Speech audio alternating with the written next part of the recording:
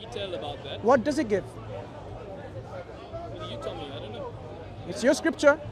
If he spoke to him face to face, he should have seen whether it was the Father or the Son or the Holy Spirit, together or individually. Does it differentiate? It doesn't say there. Does it give you any indication that he's actually speaking to one of the persons out of the three? Okay, but the point I'm making is... Now the point I'm making is, the lack of understanding of Hebrew language may be the issue here. So you say, okay. Because when someone says, I have spoken to him face to face, does it really mean as you're describing? Okay, but I have evidence that you're basically saying, okay, Moses says he's going to go into Israel, and he says, who should I say sent me? Yeah. He says, I am sent No, he didn't speak English. What did he say in Hebrew? I don't know, I don't really... It's important because I am, when it's translated, it becomes a sentence, like I am. And then Jesus in the New Testament says... Okay, let me... Ask him, who do you think you, who do you say you are? My friend, the reason why I'm going to go to the original, because when you say I am in English, you're already making into a meaningful sentence. Yeah. So I just want to make a point. He says, they ask him and say, who do you say you are? You know? And he says to the Pharisees, before Abraham was born, I am. I am what? He was referring to the same thing that Moses I am what? was. That's his title, I am. No. You know? If I told you, before Abraham was I am, you have all the right to ask me, I am what? No, the Pharisees basically said he's claiming to be God. No, look, forget Pharisees. I'm asking you. When he says I am, is I am the title of God? The name of God? It is one of the titles of... It is the name of God. That is being sold in the New Testament evangelists, right? So let's substitute the same name back to its original, Yahweh. So now imagine Jesus Christ says to them, before Abraham was Yahweh. What claim is he making by saying that? I'm going to use the same words, putting the original back. Jesus tells them, he informs them, before Abraham was Yahweh. It's like saying, if it said that, then... No, it's not. That's what it says. The name I am is ego eimi in Greek. So ego eimi, supposedly translated from the Hebrew Yahweh. So let's go back to the original Yahweh. So Jesus says, before Abraham was Yahweh. What claim is he making? Which version of the Bible are you referring to? It's the original version. Putting back the Hebrew back there. Yes, Hebrew.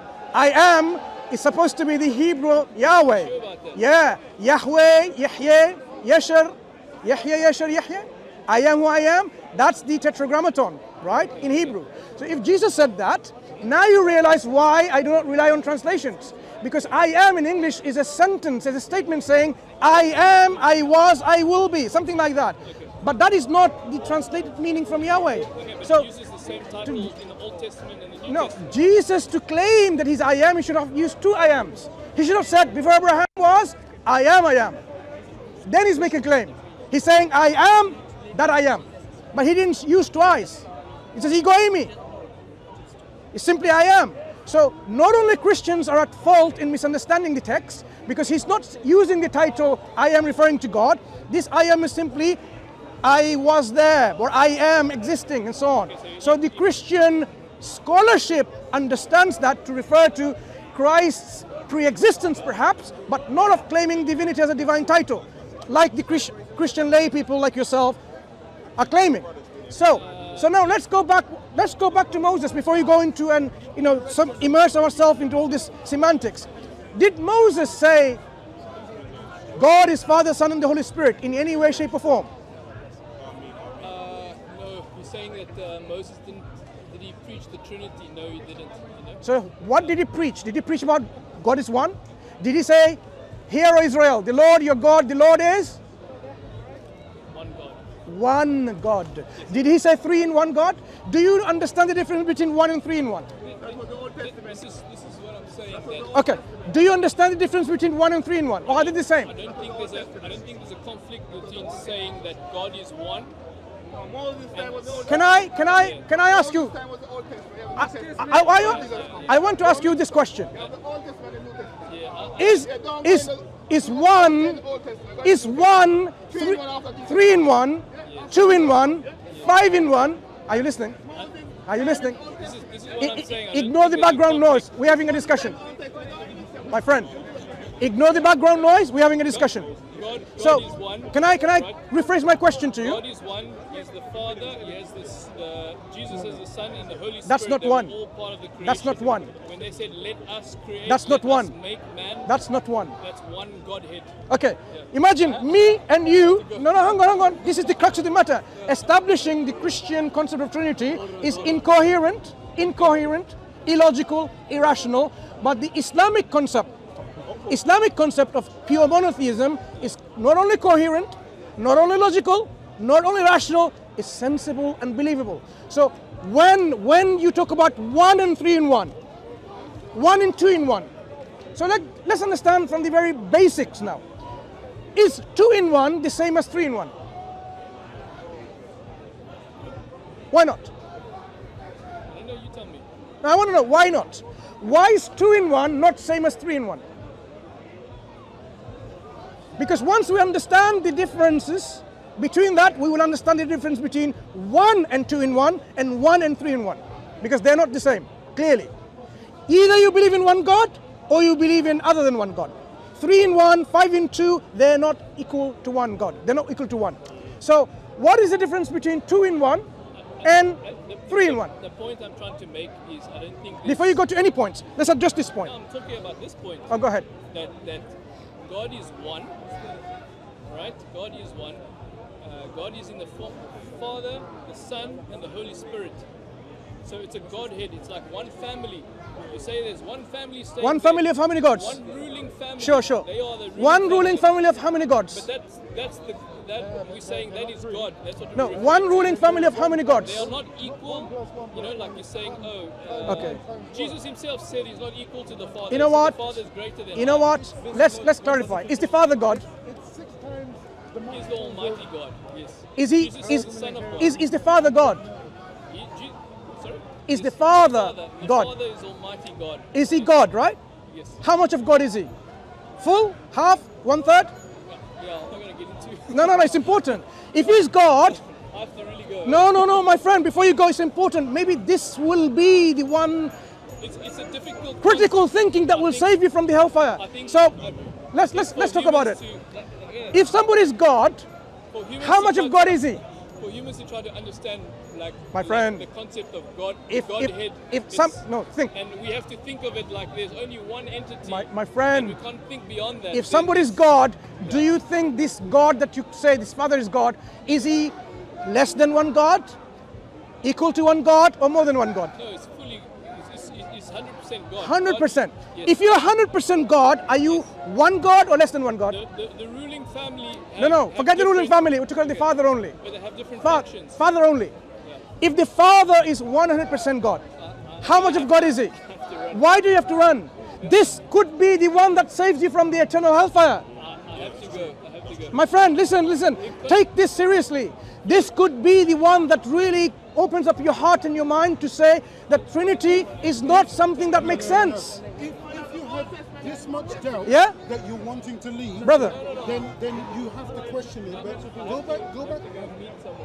Yeah, every Christian does that. Phone your friend and say, I am engaging in a serious discussion about one God. And this could be a life-changing, my life, my death, my salvation, the hereafter depends on it. But you're asking questions that So I'm asking a really simple question. can't answer. No, Like you I can. say to you, Okay. like, Can I ask the same question to this guy? This man. Wait. If you're 100% God, how many God are you? One God. If you are 100% God, are you one God or less than one? One God. If you are 100% God, are you one God or less than one? Did you have any difficulty answering? God says he's I've given you 3 individuals Yeah, have you answering straight away. seen God? Wait. Why did you have any difficulty? Because if you're 100% something, you're one of that something. You're not less than one. That's what 100% means. So if the Father is 100% God, he must be one God. Not 1/2 or 1/4 or 1/3. He has to be one. Yes, he's one God. If you have the Father is one God, then who are the other? One God. And the Son is what? Other than the one God. Is You've one already God. identified one. You've already identified one God is the Father. The Holy Spirit and the They're and other the than only this one God. begotten Son. They're other than the one God. Extra, supernumerary than this one God. Because you've identified the one God is the Father, 100%. That means anything else besides Him is extra, another God and another God. This is the whole point I was trying to make this whole afternoon. We basically like believing the same thing, but there's a lot of confusion between the different. Who is confused? We are confused, or you are confused? That's the problem, because you think I'm confused. No, I'm not I think thinking. you confused. I'm asking you. Okay, where is my confusion? When I know Because- if you're 100% God, you must be one God. Is there a confusion for some, there? For some reason that. Is there a confusion? Yeah, I think for some reason the Muslims can't understand that. We understand. No, you can't. Okay, let me tell you how I understand it. That God could be plural. No, let me tell you. No, I understand that if Father is 100% God, that's one Even though God. it says Then, in Genesis then, that he said, my "Let friend, us make man in our No. own image." don't go to language yet. If the Son is 100% God, that's one God. How many gods would we have? Two gods. That's a plural. If the Holy Spirit is 100% God, that's another one God. There were three one gods. How are the three one gods together one God? Tell me. Father is 100% one God. The Son is 100% one God. The Holy Spirit is 100% one God. How are they one God and not three? If you look in the Bible, there's No, no don't- discrepancies between. Leave the Bible for a second. plural Use God your critical and one thinking. God. Critical thinking. Yeah, but that's what I'm saying. Three Understand. 100% one gods makes Okay. three gods or one God. Just to let you know, Muslims. It's not that Muslims don't understand it. We just reject it. Yeah, we reject it. It's a lie. Yeah. Take your arena. Take that arena down. Okay, take that arena. Check. Sorry, Uncle, let me take my space. Let me take your space. It's a bit. It's a topic. I believe in three in one. No, he's only raising his voice for us to hear. He's not going to go anywhere. Trust me, I know this, but alhamdulillah. This is opening your heart and mind with critical thinking. So when you go home, reflect on it. Because this is exactly what prophets and messengers came to tell the people, to worship one absolute, perfect, divine being, not a composite of 3 in 1, 5 in 20. One and only. Isaiah the prophet, do you believe in him? He says, God tells him to say, I alone am God. Before me there was no God form. After me there will be no God form. I alone am God and there's none else. Do you think within the Trinity one of them can say that? I alone am God and there's no one else? I didn't say I believe in the Trinity, but there's clearly if you look in the Bible, there's clearly a plural where it was saying Plural of they what? They were creating. It was Plural of what? I don't know, entities. They were creating. No. Let us make man in God- our own image. No, So it okay. wasn't let me To help make you man. clarify the confusion, in the Quran, God speaks in the we as well. Yes. إِنَّا نَحْنُ نَزَّلْنَا الذِّكْرَ وَإِنَّا لَهُ لَحَافِظُونَ. We have revealed, brother, we have revealed the Quran and we will protect it. Do any Muslims on planet Earth think God is more than one? Never. Do you know why? Because this is a language in which a plural is used often to denote majesty, might, authority, and power. So when God says, for example, worship us, never you will find that in the Quran. God says, worship, one second, worship me, never worship us. Because when it comes to, my friend, I'm just explaining to you the linguistic nuances. When God wants to describe closeness and proximity, God says me, worship me.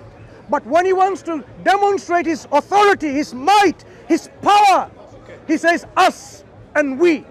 We have done this, we have done that. I'm not just talking But about no one Genesis. believes it means more than one God. I'm not just talking about Genesis where it says, "Let us make man in our own image." In the New Semitic Testament, languages, Arabic and Hebrew, they're Semitic languages, same grammar. Okay, in John 1 verse 1. Hold on, even if you ignore Semitic languages, doesn't the Queen, when she's not happy with something, say we are not amused? The we, the plural, is a plural of respect and majesty. So Did Jesus identify himself as part of the Trinity? Who's saying he says in the beginning was the Word. Use No, the Jesus word. never said Now, that. did Jesus? Beginning was the Word. Have you the ever Word have you was- have you ever written? was Have you with ever seen a God. red letter Bible? Do you know what a red letter Bible is? A red letter Bible are Bibles are Bible in which the words of Christ is in red. So you can immediately identify when Christ is speaking. So you're saying that verse is not valid? No, I am saying, John 1 verse 1. has Jesus, no, this is the author of this book telling you about his perception about God. Perception. Yeah. Did he say God is 3 in 1 there? No. He's talking about 2 gods there. I'll demonstrate to you why he took us 2 gods. In the beginning was the Word, yeah? And the Word was with God, and the Word was God. So the Word, which is God, was with God. How many gods is John talking about? 2 gods. Technically, you could say one. In the beginning was the Word, and which was God, was with who? Was God. So there is 2 gods. So John is a binitarian here. Do you believe in John? So you believe in 2 gods? 2 gods. There That's are what John is Godhead. saying. There's one Godhead. That's what John is saying. Paul, on the other hand, says the God of our Lord Christ. In most of the letters he sends to the churches, he says the God, the Father and God of our Lord Christ. He doesn't identify Christ as God. He says God and Lord. Jesus has a God. So here, Paul is saying something different. John is saying something. Paul is something different. That is why we want to know, what does Jesus say himself? Not what Paul says, not what John says. What does Jesus say to the people in relation to who he is? Does he say, worship me, I am God on earth? Or does he say, O our Father who art in heaven, hallowed be thy name, thy will be done, thy kingdom come, thine is the glory forever and forever. I'm just paraphrasing the Lord's Prayer. Who is identifying who the God is? Who is he He's praying saying to? pray to the Father. That's right. yeah. No, who is identifying God? Whose is the will and glory and the kingdom? Whose? He's basically Not his. saying, no, not to him. He's saying God. pray to the Father. So is he identifying himself as God and a divine being? When he says, I am going to my Father and your Father, and to my God and your God, who is he going to? His God. Is he identifying that he's God? In his black and white terms, in red letters, So he is saying, I have a God that I'm going to. So he says, before Abraham was, I am. That doesn't mean. I am what? I am. Does it mean it? Hang There's a on. title in Brother, the one New moment. Testament Before Abraham was, I am what? that says, We've dealt with it already. that said, If he's dealt with it already, why are you asking the question? Yeah, I am what? well, basically the title is saying to Moses, Okay. like, who said, who's So now, basically let me, sent you? let I me, am. no, let me tell you again. So there you go. I am is the name of God Yahweh. So before Abraham was Yahweh, what is Christ claiming? This is his words. Before Abraham was Yahweh. What is he claiming? He's claiming nothing. He's only claiming that before Abraham was, it was Yahweh. Not anything about himself. Christians, church, preachers, your pastors, they will not tell you that. They will not teach you that because you will come away from Christianity No, they once you wanted realize to- that. When he said that, they wanted to kill him. Look, okay. Because Do he you was- do you he was consider blaspheming. do you consider the accusations of people to be true? Did they not accuse him of a madman, a crazy person, demon possessed? Do you believe in them? The same Jewish people accused Christ of demon possessed, mad, crazy man. Do you believe that this is true? Do you accept the accusation to be true? That Jesus is indeed demon possessed, is indeed a mad person? You have to, if you're going to be consistent. If you're not consistent, you say that is only their accusation. He keeps asking me invalid questions. You know, No, my friend. They are valid When, questions. brother, can I just clarify? One second. like, what, do you believe, When- do you believe when- Jesus was a No, when they accuse Jesus Christ of demon possessed, do you accept the accusation to be true? obviously not. So, you know? so now you realize one thing. But then, Just because they accuse Jesus of something, it doesn't mean the accusation is true. Do you accept that now? So just because they accuse him of blasphemy, it doesn't mean he blasphemed. yeah, but the main, It's an the main accusation. point I'm making is God is one, and you know the Father. Not 3 in 1. It's not. Why don't you say God is not 3 in They're 1? not equal, because Jesus even said himself that My Father is greater than my I. Father is greater than I. So that's right. So why do Christians worship So Christ? Jesus is the Son of God, What does it even mean? and when He's the only begotten Son Well, no, of what does God, it Son of God mean? I don't take it as you might, but He says when I come No, back, what I do will you sit understand? on the right. There can only be one Son of God. What does it even mean? It means he's in a position of authority. Is he created or uncreated? That I don't know. Okay, there's only 2 options. That I don't Either he's let's go by both. Let's analyze both. If he's created, then he's a creation of God. He cannot be God. If he's uncreated, then he's another God because he's uncreated. If someone is uncreated like the Father, it means for his own existence, he is not dependent on anyone else. He is uncreated.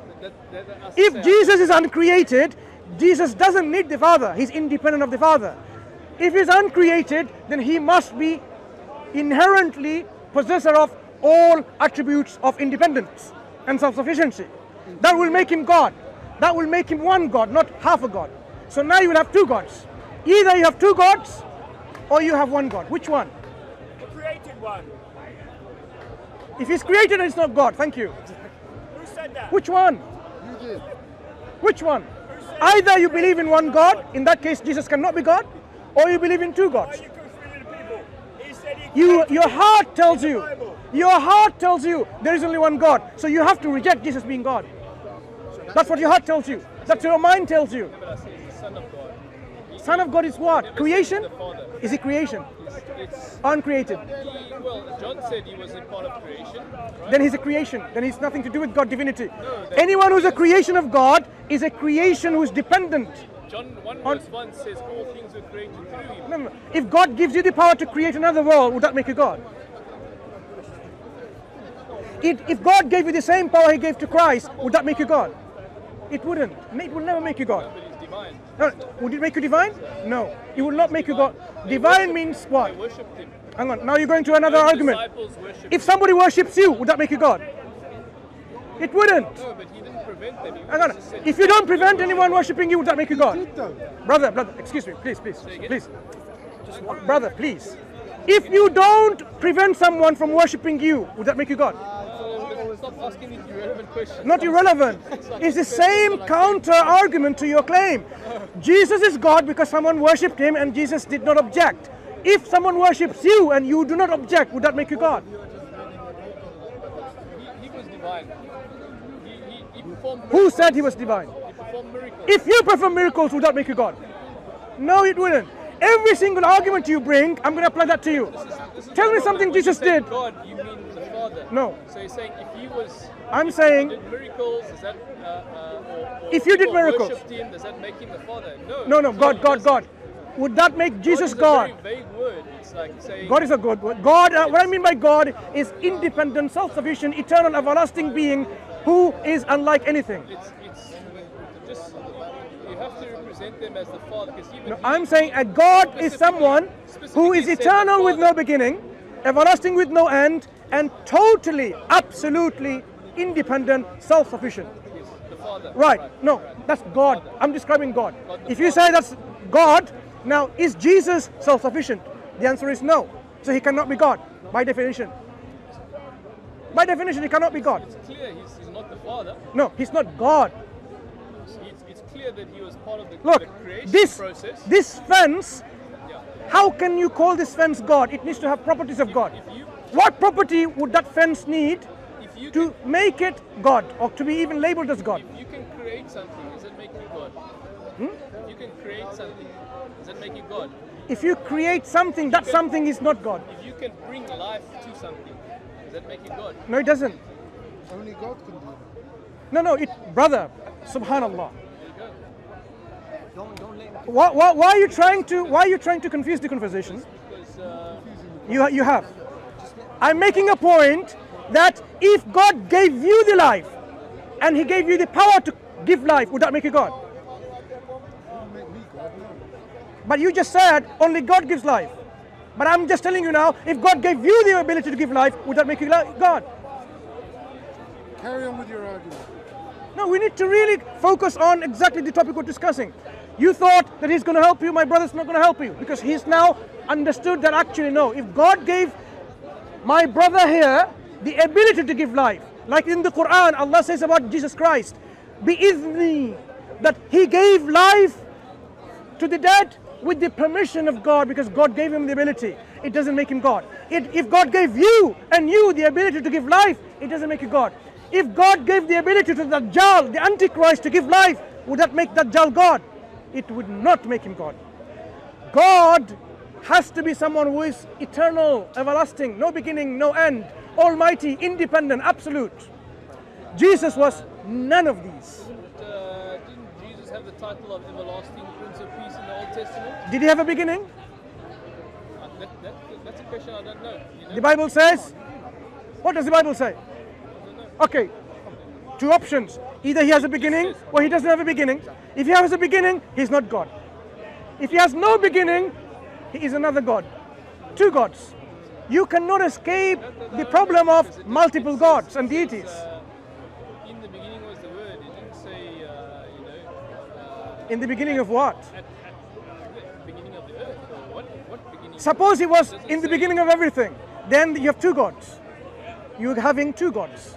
Now tell me, how do you escape worshipping this concept of two gods? You have to have two gods, or three gods, or many gods. Now, but I will say, even if the Bible establishes three gods, it's incoherent and unbelievable. I'll tell you why. Because a God who's independent and almighty and sovereign, there can only be one of them. If there was more than one of such gods, the whole universe will be at ruin. Imagine one of the gods, imagine the Son says, I have a plan, and I'm going to keep it secret. Is he able to keep it secret from the Father?